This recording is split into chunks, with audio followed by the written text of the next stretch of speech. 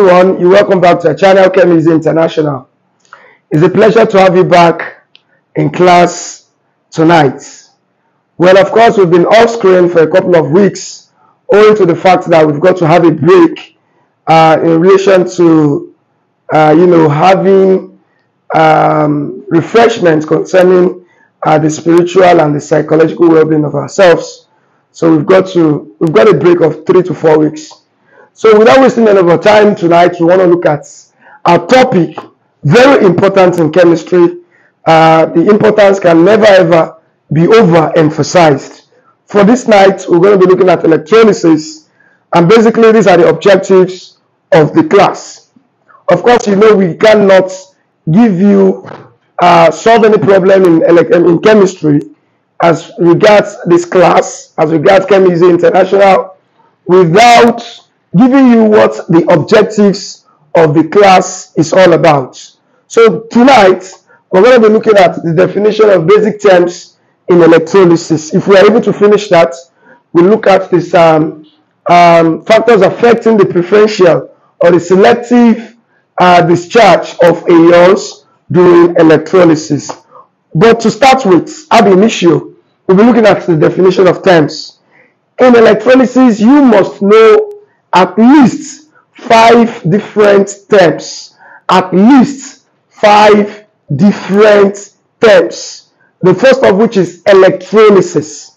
The second, electrolytes. The third, electrode. The fourth, electrolytic cell. And the fifth, discharge of ions. You must understand what the meaning of these terminologies are. So we're going to be starting with electrolysis. Electrolysis.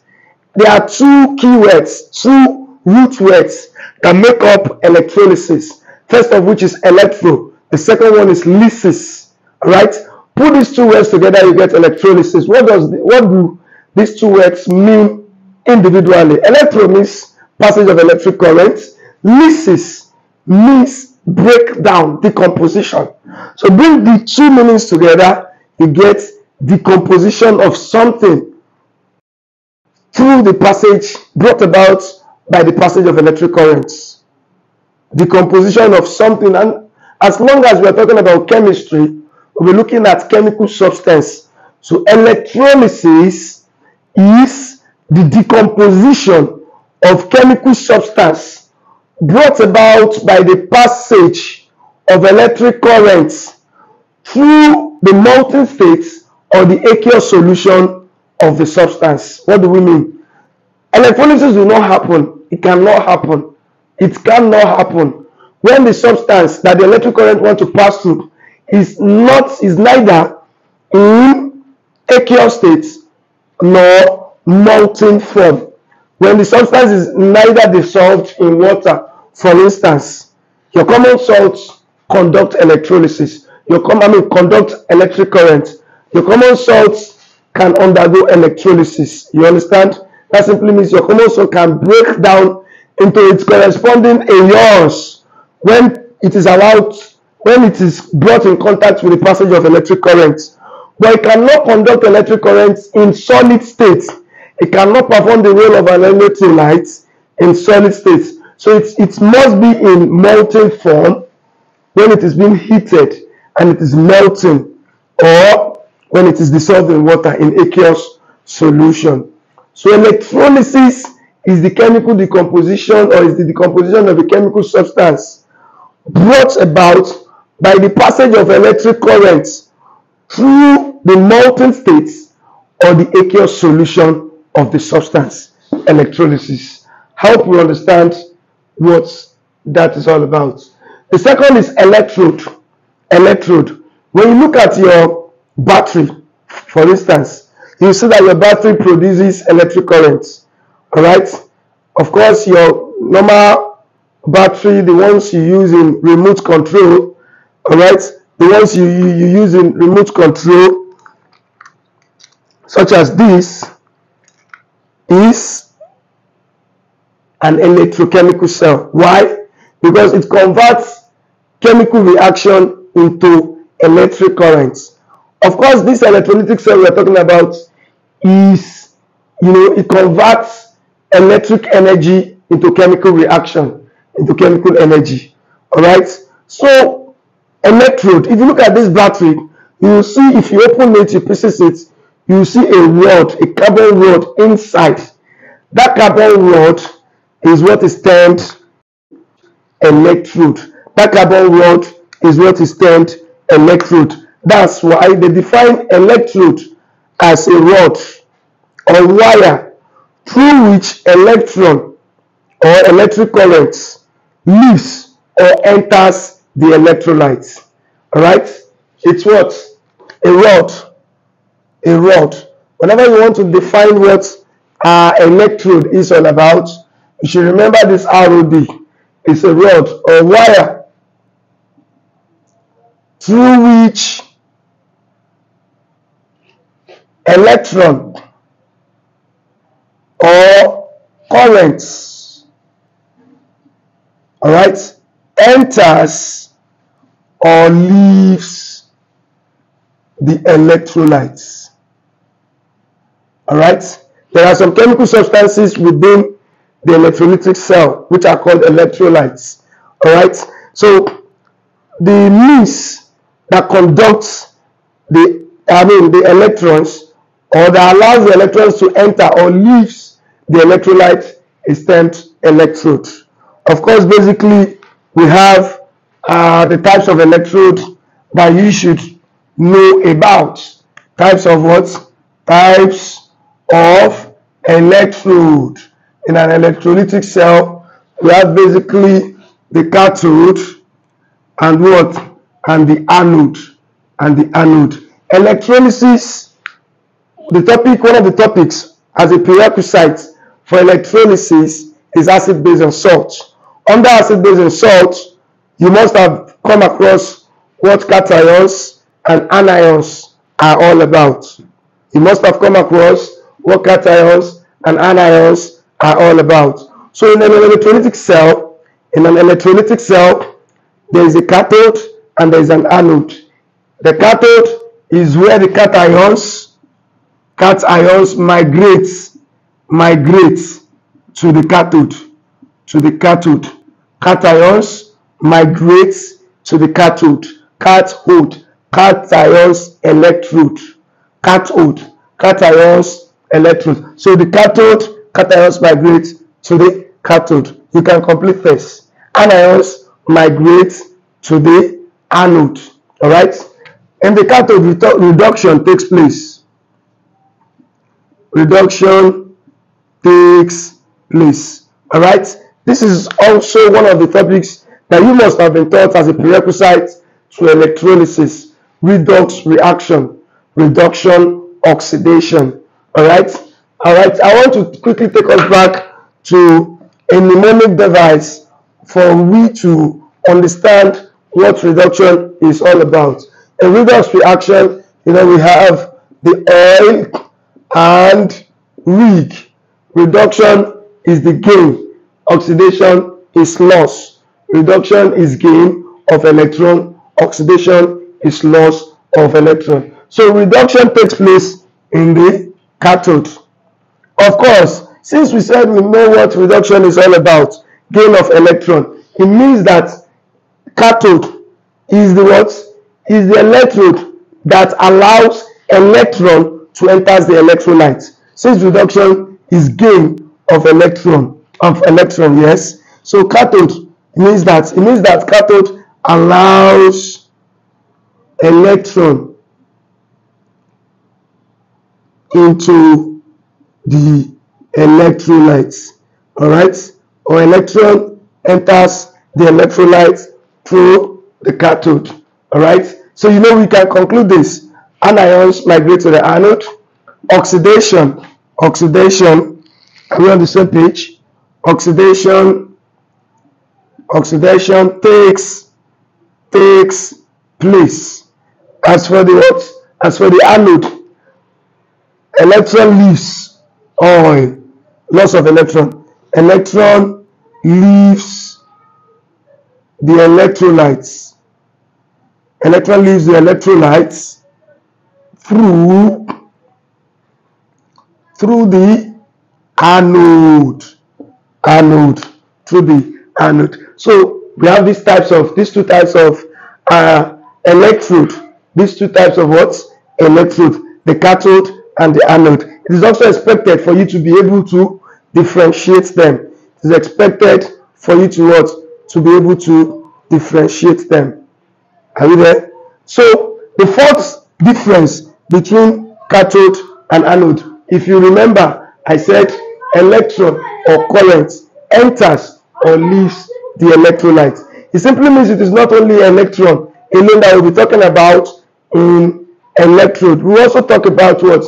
Electric current. Alright?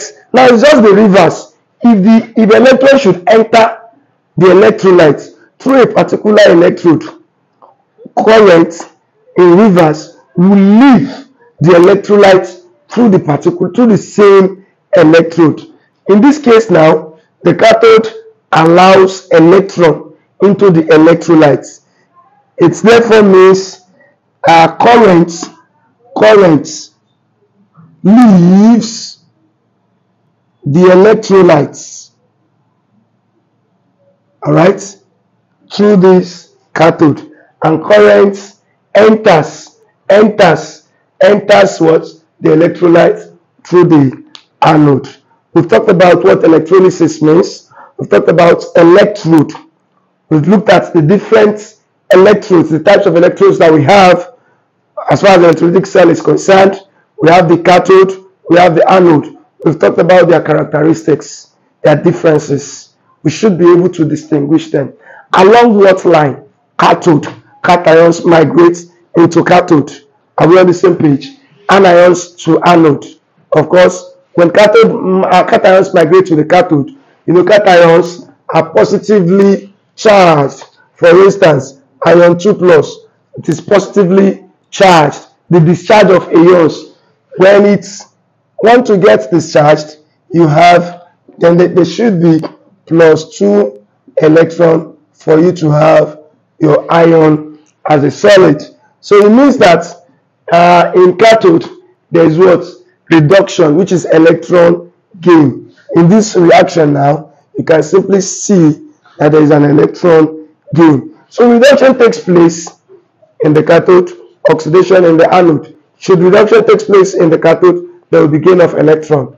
Should oxidation takes place in the anode, there will be loss of electron.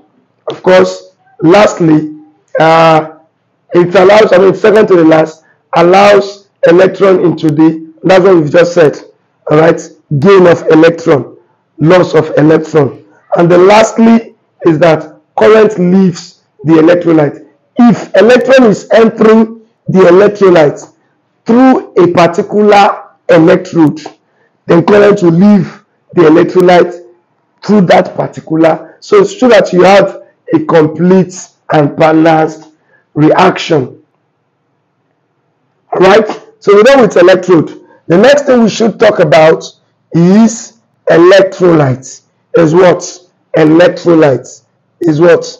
Electrolytes. Electrolytes. Electrolytes. Electrolytes, we've talked about that earlier before now, but in a more formal way.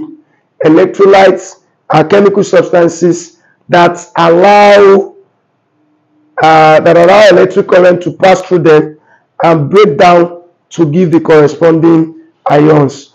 Electrolytes are chemical substances that dissociate into its corresponding ions through the passage of what?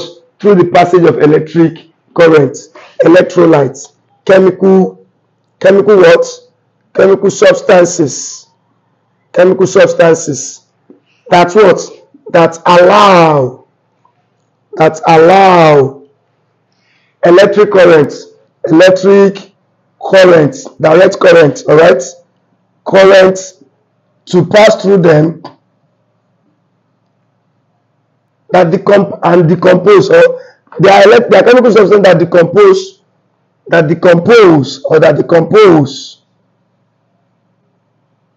decompose into corresponding ions through the passage through the passage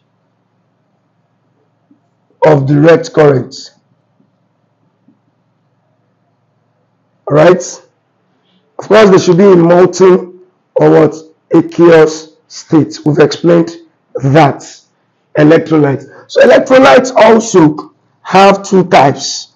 Electrolytes also have two types. Just like electrodes, there are two types.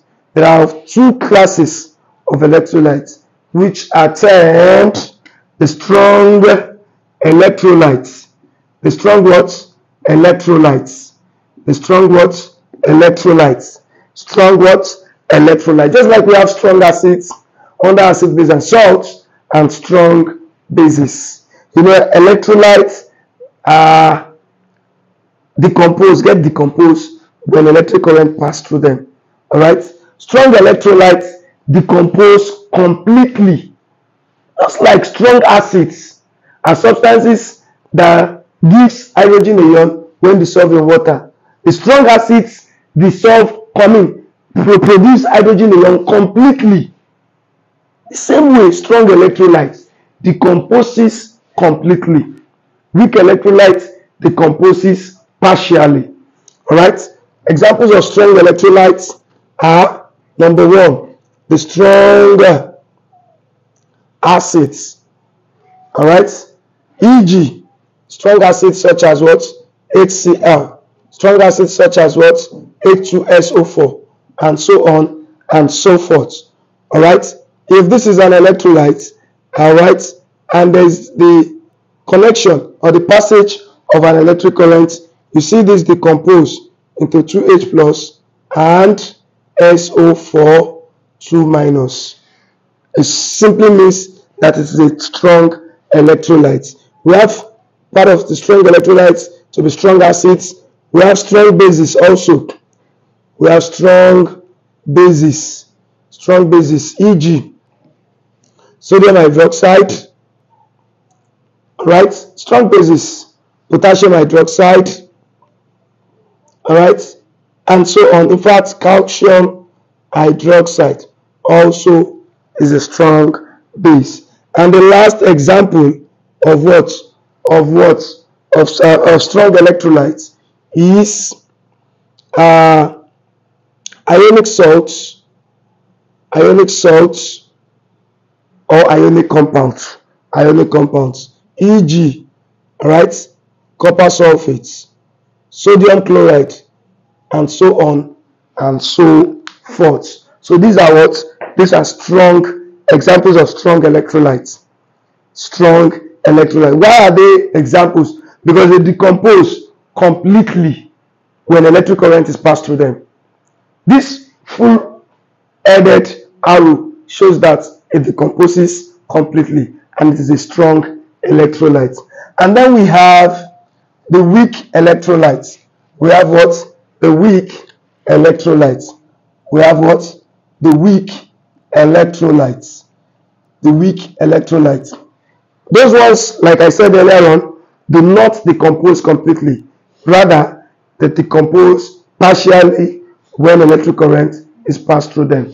Typical example include, like we said, strong acids, alright, weak acids, e.g., organic acids such as ethanoic acid, alright, ethanoic acid, alright, is an example of a weak electrolyte. Of course, it decomposes when electric current passes through it.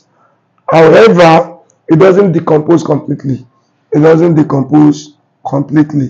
Alright, these two ways arrow shows that it is what? It is a weak electrolyte. Alright, another example, since strong bases are examples of strong electrolytes, weak bases are also examples of weak electrolytes, such as solution of ammonia. Solution of ammonia is a typical example. Then we have even water is a weak electrolyte. Water is a weak electrolyte.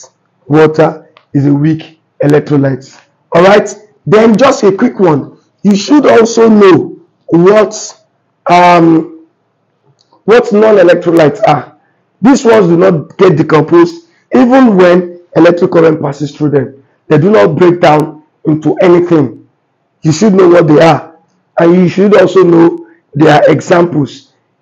Known electrolytes. They do not get broken down. They do not get decomposed when electric current passes through them. Organic compounds. All organic compounds are non-electrolytes, excluding organic acids.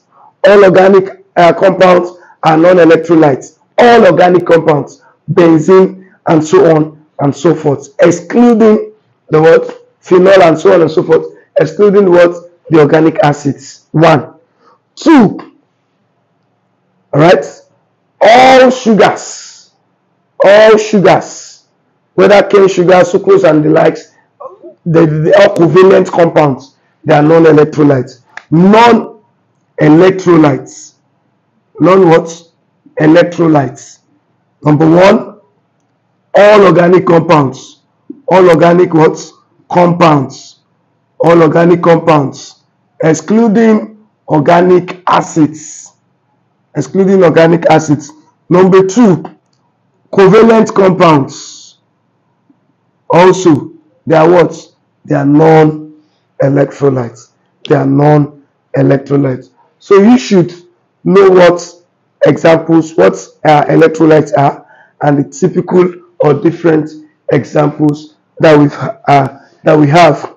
We talked about electrolysis. We talked about electrode. We talked about electrolytes. Electrolytic cell. Electrolytic cell. That is the compartment, the vessel, right? That electrolysis takes place inside. It is made up of what? The electrolyte. It is made up of the electrode. It is even made up of the battery that supplies the electric current.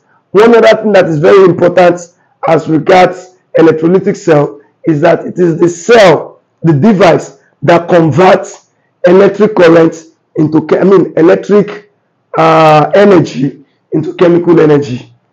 You know that electrolysis will take place. Chemical substances will break down by the passage of electric current. When the electric current is coming in, what the electric current will do is that it will be changed into chemical energy. Electrical energy into chemical energy. That is what electrolytic cell is all about. That's the 4th one. The 5th one we're going to be talking about is the discharge. And the last one, as far as the key terms are concerned, discharge of ions. An electrolytic cell, all right, in an electrolytic cell, ions are discharged. Ions are discharged. I think I remember something. Before doing this, we should also know the differences between electrolytes and non-electrolytes. Between electrolytes and conductors. Between electrolytes and conductors. Alright? Between electrolytes and conductors. We should know the difference between electrolytes and conductors. Conductors. Or even electrode. Electrolytes. Of course, you know, both of them conduct electricity. Alright, allows electricity to pass through them. Of course, but you know, number 1, electrolyte has to be in molten. I've emphasized this. Or in solution, aqueous solution. Aqueous solution. Aqueous solution. Why conductors or electrode has to be solid. Has to be solid. Has to be solid. Number 2, when we were talking about conductors, we talked about it has to do with what? Electrons. Electrons or electric current. Remember, it is a rod, wire that allows the passage of what? Electrons or electric current inside or out of the what? Electrolyte. So Conductors has to do with electrons, while electrolytes has to do with ions.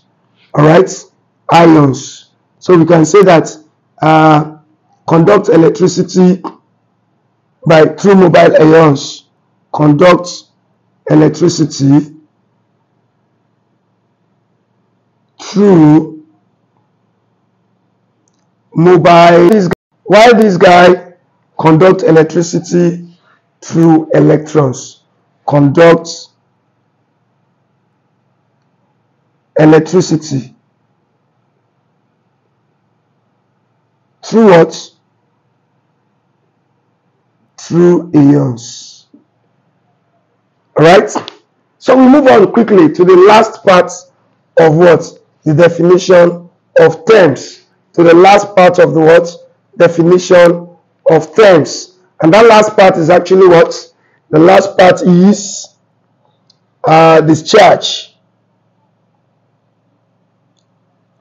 of ions. Discharge of ions. Whenever electrolysis is performed, the electrolyte will definitely break down into their corresponding ions. Example of strong electrolyte that I gave you ab initio, strong acids such as HCl. When you subject this guy in aqueous solution or in molten form into electrolysis, this is serving as an electrolyte.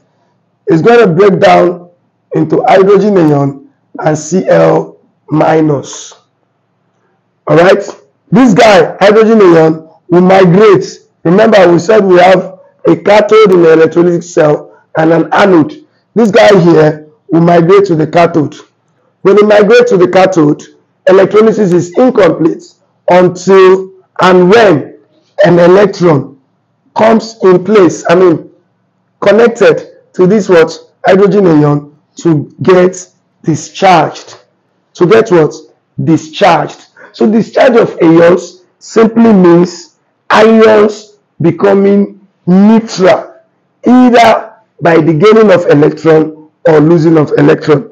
Cations will always gain electrons because they are positively charged ions. Anions, negatively charged ions, at the anode, this is what will happen. The Cl minus will migrate to the anode, right, and form Cl plus E minus, gets discharged, right, disinformed, right, dissociates. That means you take it from being associating. You take these guys from their charge. You discharge them, all right, you discharge them, all right, you discharge them.